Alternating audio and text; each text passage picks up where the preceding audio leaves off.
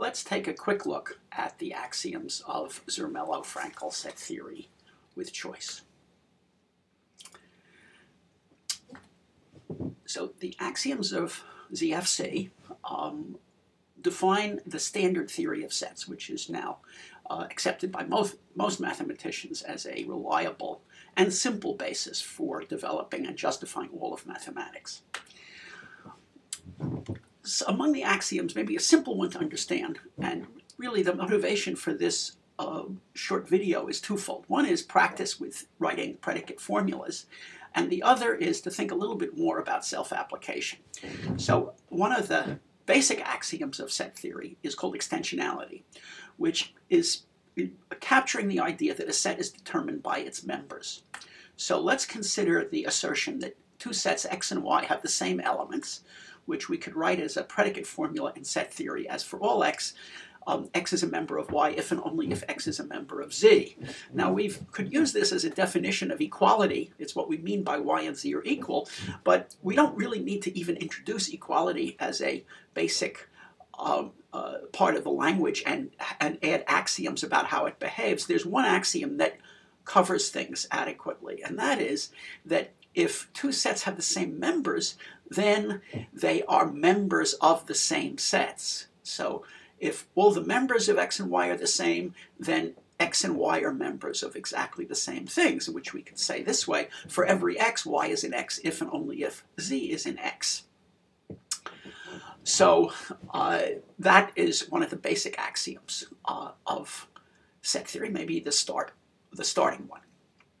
Another one is the power set axiom, which simply says that every set has a power set. How would you say that in the language of predicate set theory? Well, you'd say that for every x, there is a p, which is going to be the power set of x, such that for every set s, s is a subset of x if and only if s is a member of p. Remember, we know how to express s as a subset of x in the language of predicate calculus, mentioning only membership.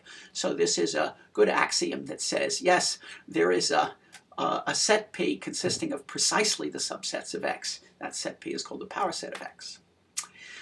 When you're trying to deal with the Russell's paradox kind of issue, where you define a set of elements or a collection of sets that satisfy some property, the safe conservative version of saying that that a set of elements that satisfies some property really is a set, a collection of elements that satisfies some property really is a set. The comprehension axiom is a simple version of an axiom that allows you to do that. So basically it says that if S is a set and P of X is an arbitrary predicate of set theory, which might in fact be one of these dangerous things like X is not a member of X, nevertheless, if you look at those elements in the set S that satisfy P of X, that's a set. In other words, the set of X in S such that P of X is a set, and it means that any definable collection of elements within a set also form a proper subset. And the reason why this matters is, remember, if I just talked about not the set of x in a particular set S that satisfy P of X, if I just talked about the collection of x's that satisfy P of X, that's when I start getting into Russell's paradox areas, when I declare that the set of x such that P of X is a set for unrestricted P of X. But all I need to do is put a bound on the elements that x ranges over, X is a member of some particular set, then it's safe to take all of those x's that satisfy P of X. Now, another particularly interesting axiom of ZF, which addresses this issue of self-membership and self-reference, is that the intuitive idea that the elements of a set have to come before the set itself. They have to be simpler than the set itself. If you think about sort of building up a set from successively simpler elements to more complicated ones. In particular, you can't have a set be a member of itself, because then it's not being built from things that are simpler than it is, or that came before it is. In fact, you can't even have a set that's a member of itself. All of that kind of indirect membership is forbidden. Now, how do you say that as a nice axiom? Well, there's a very elegant way to do it, and that is to say that all sets sets are well-founded under membership, which means that you can't find an infinite sequence of sets where each one has the next one as a member. Let's give a precise way to formulate that. It's also good practice with the formulas of set theory. Let me say that X is membership minimal, epsilon minimal in Y, means that X is a member of Y, but there's no element of X that's also in Y. In other words, X is built out of things that are not in Y, but X itself is in Y. So X kind of comes before any of the other elements in Y. It's built out of non-Y stuff. So to say this with a formula, we could just say that X is in Y, and for every Z, if it's in X, then it's not in Y. So that's the definition, that X is membership minimal in Y. And then the basic axiom of ZF, it's called the foundation axiom, simply says that every non-empty set has a membership minimal element.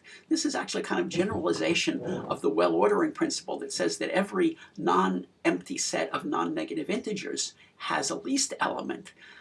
This is a direct analogy, just as the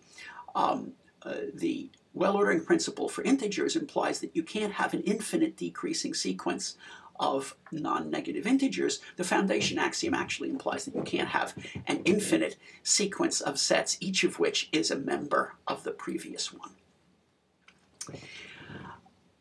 And here is a formula that's asserting foundation for every X. If X is not empty, that implies that there is a Y such that Y is membership minimal in X. Well, what has the foundation got to do with membership? Well, the foundation axiom will very quickly let us conclude that no set is a member of itself. How does that work? Well, suppose that you are interested in some set and you'd like to verify that this set can't be a member of itself. Well, let R be the set consisting of just this set S that you're interested in. R is the singleton S. Its only element in S. Well, R is not empty. And by the foundation axiom, it must have a membership minimal element. Now, suppose that S is in S, we're going to reach a contradiction.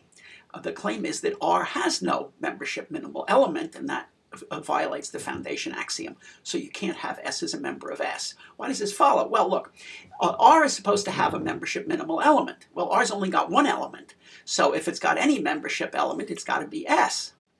But S can't be membership minimal because S is in R, and it's got, and which means that S has an element in R in it. So S is not R minimal, and the foundation axiom then immediately implies that you can't have S be a member of S. S is not minimal, membership minimal in R. And this argument extends in a nice way to member of a member and member of a member, and we'll throw a feedback online question about that at you shortly. So, looking at the foundation axiom and the conclusion that no set is a member of itself, what we can immediately conclude is that, first of all, the collection of all sets can't be a set, because if the collection of all sets was a set, then it would be a member of itself. That's forbidden by the S can't be a member of S consequence of the foundation axiom. The second thing it tells us is, remember the set W from Russell's paradox. W is the collection of those sets which are not members of themselves. Well, now we've just figured out that this is all sets, because no set is a member of itself. So the sets that are not members of themselves is everything. And that's why W is not a set and not a member of itself, which explains finally how the foundation axiom resolves the Russell paradox.